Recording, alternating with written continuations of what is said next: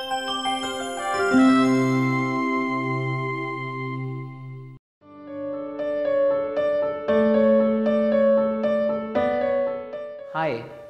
I am Dr. Sudeep Singh Sachdev, Consultant Nephrology, Hypertension, Renal Transplantation, Narayana Superspeciality Hospital, Gurugram, and today I will be talking about early warning signs and symptoms of kidney diseases. Millions of people around the world are being affected by kidney diseases, but most of them don't even have the faintest idea about it. Why? This is because kidney diseases present to us when the symptoms are in highly advanced stage. So early signs and symptoms of kidney diseases are actually ignored because of their non-specific nature. That is why kidney diseases are known as silent killers.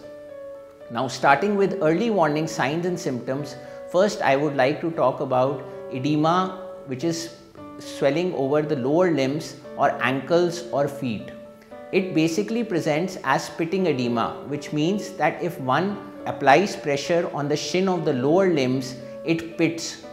The reason for this occurrence is that as the kidney function starts to deteriorate, there is retention of both salt and water in the body, which presents as edema in the lower limbs. The next warning sign I would like to talk about is periorbital edema or puffiness around the eyelids. It is most commonly manifested in people who have protein leakage from their urine, classically described in medical terms as nephrotic range proteinuria, that is, excretion of more than 3 grams of protein in urine over 24 hours. As there is loss of protein from the blood, there is a loss in the intravascular oncotic pressure, which leads to extravascular accumulation of fluid, and this fluid seeps in subcutaneous tissue, and the eyes are a very common site for it. Thus, a person, when he wakes up in the morning and presents with puffiness around his eyes, he should get his kidney function evaluated in order to rule out any sinister kidney pathology. The next warning sign which I would like to talk about is weakness. Weakness classically presents as easy and early fatigability. The patient is unable to perform more strenuous activities in his life which he was able to do a few months or years back. He or she becomes more tired doing even normal physical activity.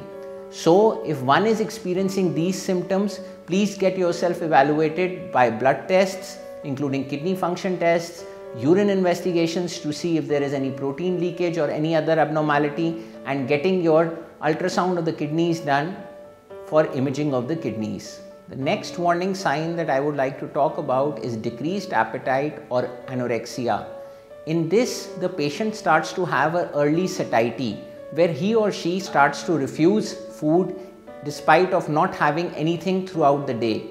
As the kidney function deteriorates over time, there is accumulation of the uremic toxins which lead to a slight metallic taste in the mouth, which adds to or aggravates the tastelessness of food and decreases the appetite of the patient further. The next warning sign I would like to talk about is early morning nausea. It is classically defined as a person when he wakes up in the morning experiences a very bad sensation of nausea and there is a tendency to vomit. As the function deteriorates further, there is progression of nausea to vomiting, and in the end stage renal failure, patient experiences multiple episodes of vomiting. The next warning sign that I would like to talk about is anemia, which means low hemoglobin.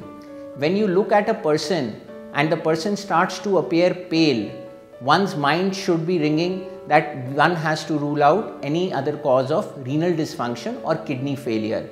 There are multifactorial causes why kidney dysfunction leads to anemia. It could be loss of blood leading to iron deficiency. It could be decreased erythropoietin levels, which is a hormone that is found in the kidney and is essential for hemoglobin synthesis. As the kidney function deteriorates, there is decreased erythropoietin synthesis, which leads to a fall in hemoglobin. Also, due to the accumulation of these toxins, it leads to a suppression of bone marrow, thus leading to decreased hemoglobin synthesis or anemia. Coming to the next sign is change in urinary frequency. An increase in urinary frequency, especially during the night, defined as nocturia, could be an early sign of chronic tubulointerstitial disorders or chronic kidney disease.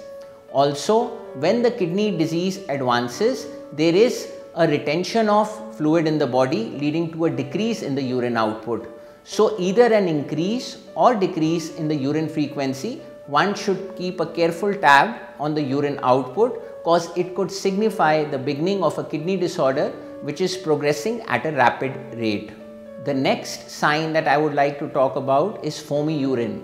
It is a common presentation when the patient says that there is frothiness of urine.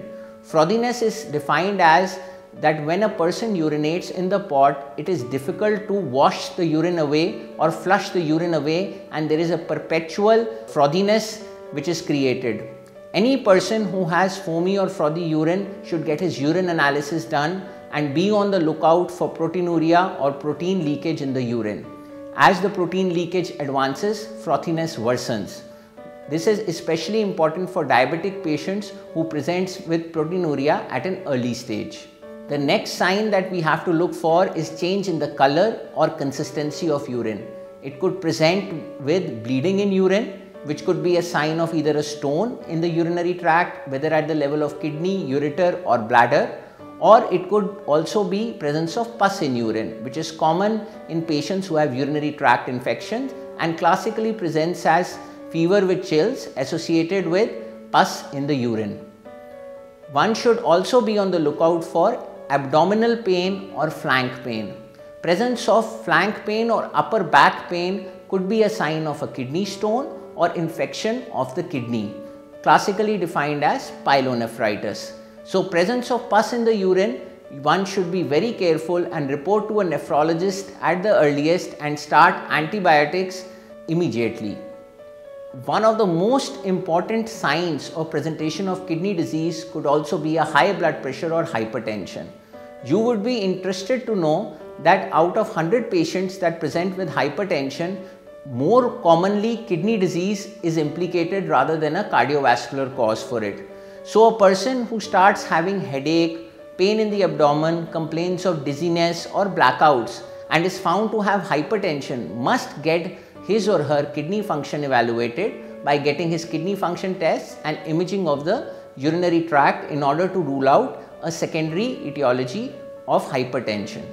Another non-specific sign would be dryness of the skin. As the kidney function deteriorates, the uremic toxins, they tend to accumulate under the skin, leading to dryness, and in later cases it gets converted into itching.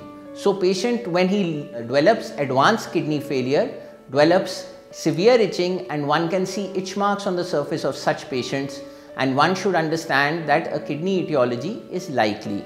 Recognition and awareness of warning signs and timely intervention means the difference between early detection and treatment of kidney disorder or renal failure, which could actually end up in dialysis, kidney transplant or even death. Thank you.